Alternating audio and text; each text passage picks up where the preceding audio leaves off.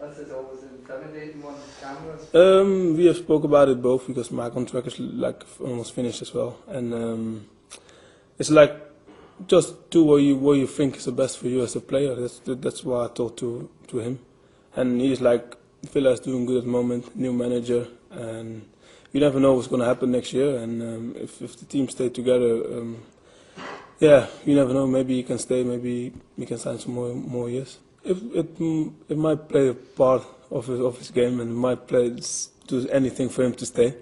But still, he's got to make his own decision, and of course I will tell him to stay where he can stay. Yeah, I think so. I think if bigger clubs come, maybe he will leave.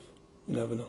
It's going to be hard to replace him. I think he's got everything a striker needs. He's strong. He got some pace. He's a good finisher. Yeah, it's going to be hard to replace him, but I'm going to do my best to keep him here.